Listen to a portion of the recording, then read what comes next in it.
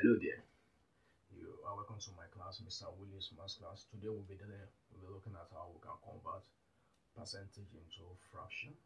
So if you are here to subscribe to this channel, kindly do that now. So let's go. To convert percentage into fraction is very simple. One thing you need to understand is that your percentage is just a fraction with 100 as a denominator.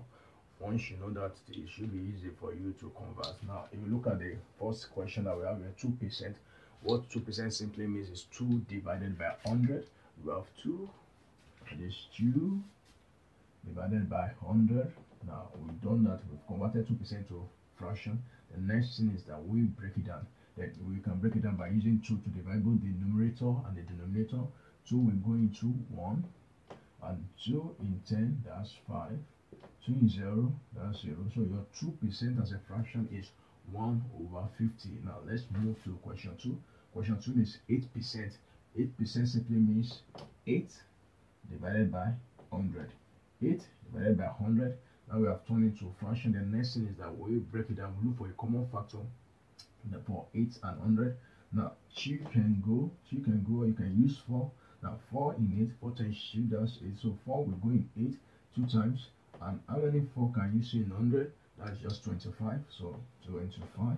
Your 8% as a fraction is 2 over 25. And I must let you know this, that when you are converting your percentage into fraction, you break it down to a point where when the numerator and the denominator doesn't have the same factor. One, you don't have a common factor again.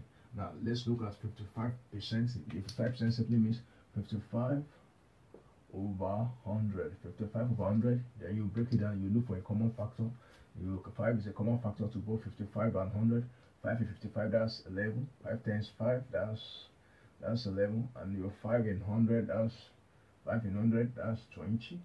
So 11 over 20. There you can see that we have to stop at this point because there's no common factor for 11 and 20. We move to the next question. Question 4, you have 84%. So your 84% is 84 over 100. 84 by 100. Then we look for a common factor, that is a number that can divide both 84 and 100 without a remainder. I think 2 can do that.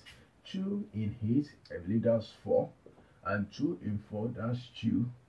2 in 100, that's 2 in 10, that's 5. 2 in 0, that will be 0. Now if you look at 42 and 50, 2 can still divide it. So we can use 2, that is 2 in 4. Your 2 in 4 is 2. Why 2 in 2, that's 1. And your 2 in 5, that will be 2 remainder 1. 2 in 10, that's 5. So 84% is the same thing as 21 over 25 as a fraction. Now the last question for this class, you are having 12%. Now the first thing is that you need to understand that your percent simply means divided by 100. That will be 12 divided by 100. The next thing is look for a common factor. And your common factor is, you can use 2, you can use 4. I would prefer we use 4 to make our work faster. 4 in 12, that's 3. 4 will go in 12 3 times. 4 times 3 is 12. And how many 4 can you see in 100? That's 25.